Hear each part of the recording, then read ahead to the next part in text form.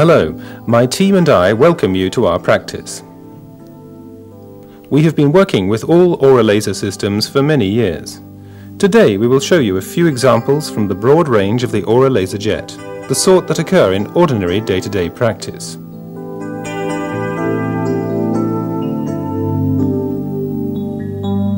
In this young patient, after the upper jaw was treated with gold inlay reconstructions, 6 ceramic inlays were prepared in the lower molar area.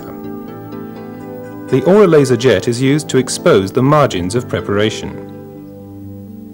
The ORALIA Laser jet is set to the S program. The PPR1 program works with 20 watts at 10,000 Hz and a pulse-pause ratio of 1 to 10. The resulting power output in the tissues is 1.8 joule, which produces a low depth of penetration and an outstanding bloodless field in the sulcus area. The light and clean operation of the 600 micrometer fiber leads to a clear exposure of the prepared area. The conventional use of retraction sutures can be omitted. This leads to a significantly faster and cleaner mode of working.